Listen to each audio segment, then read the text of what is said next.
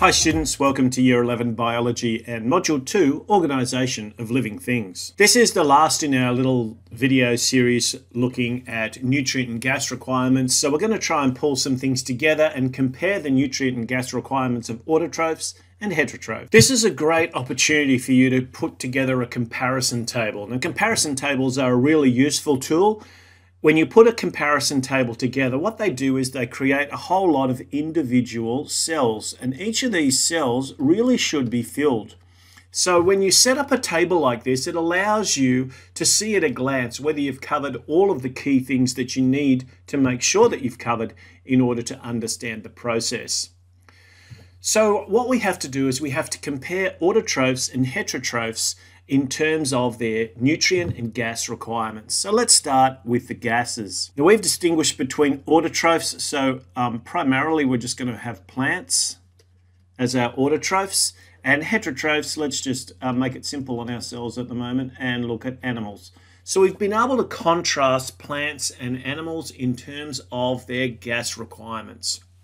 Now, both plants and animals require oxygen for aerobic respiration. Now, there obviously is several different forms of anaerobic respiration, but the most efficient form of respiration is aerobic, and that requires oxygen, which means that both heterotrophs and autotrophs require oxygen. But I guess the difference between them is how they get it.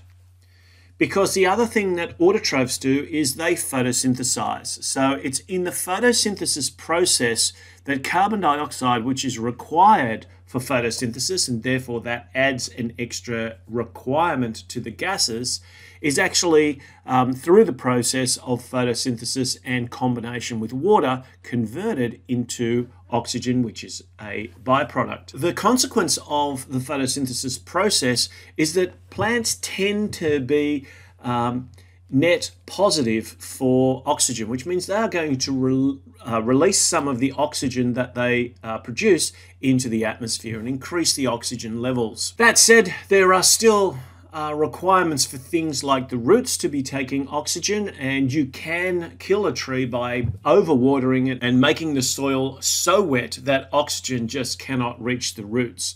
So oxygen is required by plants, but overall plants tend to be net producers of oxygen and therefore release excess oxygen into the atmosphere. Heterotrophs, on the other hand, they desperately need oxygen, and we require oxygen for aerobic respiration. The next, probably most important substance that is required is water, and water can diffuse from high concentration to low concentration as a gas, or it can move osmotically as a liquid. Water is critically important primarily for transport, and we will look at transport in the next little section, the last section of our Organisation of Living Things module. Water is also a very important reactant in the process of photosynthesis, particularly in photosystem 1, that first stage of photosynthesis where those water molecules are broken down, we release oxygen, and we set up some hydrogen ions or protons and electrons for some of those important pumps that are part of that process. So we require water. And in fact, we've also looked at the transpiration stream, the amount of water that's actually moving through a plant, and a very large amount of that water is actually just going straight up through the stem, through the xylem vessels, and out through the stomata in the leaves, and not all being used for chemical reactions in the cells. So water is a very, very important commodity for autotrophs. Now, it's also important for heterotrophs. So we too require water. Animals require water, again, primarily for transport, but also water is involved in a number of different chemical reactions in heterotrophs as well. When we get to nutrients, well, there's a very large number of these.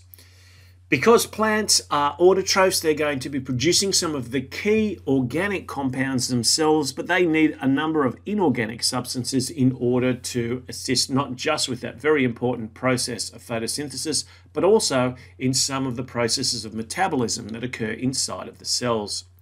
So you can see magnesium, manganese, iron, sodium, potassium, and calcium, all very important ions that are required by plants, and these are also required by animals.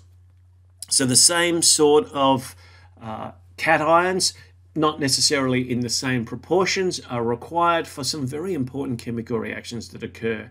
And of course, sodium, potassium, very important in humans as part of the nerve system response. In plants, the absorption of nutrients often comes via the roots, particularly in terms of the ions that may be dissolved in water. They're going to be absorbed through the roots as the water is also taken up, or there can be some active transport. And remember, active transport requires an input of energy, and that's to try and facilitate the movement of particular substances against their concentration gradients. Heterotrophs also require nutrients, but they tend to have digestive systems, and in those complex digestive systems, they will be breaking down the foods that they eat to release some of these important organic and inorganic substances that are required by heterotrophs for their life processes.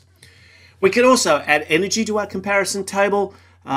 We've looked primarily at photosynthetic autotrophs. There are some chemosynthetic autotrophs, and we know that some of those, for example, occur around some of the black smokers in the ocean, in the deep ocean, where there is no light, but there's sufficient chemical energy, more a reduction kind of reactions that are occurring in order to generate sufficient energy for those organisms to survive. So photosynthesis isn't the only way that autotrophs can produce their food. It's just probably the most common way, and certainly the one that we'd be most familiar with. For heterotrophs, the energy form is ATP. We've looked at that before, and that particular molecule is what is produced in the process of respiration. And hence we go right back to the top again, with oxygen being a very important input substance for heterotrophs in order for that process of aerobic respiration to occur. So as I say, comparison tables are a really nice way of giving you a good overview of the key things that you need to remember when you're looking at comparing autotrophs and heterotrophs in terms of their gas and nutrient requirements. Thanks for watching.